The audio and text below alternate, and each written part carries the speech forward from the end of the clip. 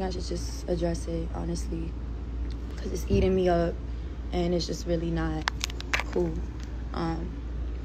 So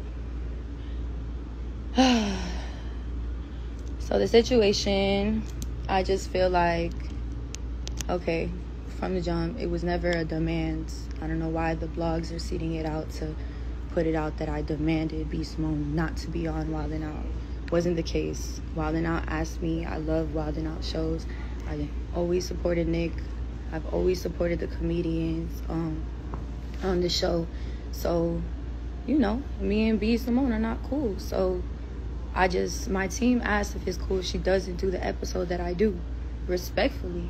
It was never anything to be like, I'm a diva, I thought it'd be more mature to have us not sitting next to each other on a show, making it mad awkward and uncomfortable. Me for coming live, my heart is shaking. You know, like I'm protecting my peace, I'm protecting my heart on the situation.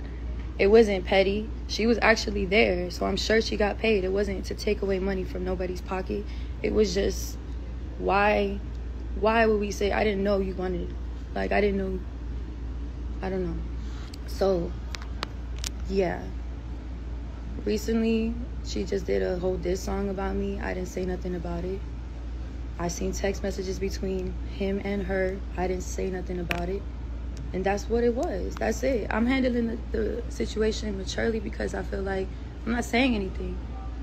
I'm just doing me. And she on a TV interview talking about trying to make this a whole whatever. And it just is what it is. Like, I don't even want to talk about it. I feel like I'm working really, really hard right now.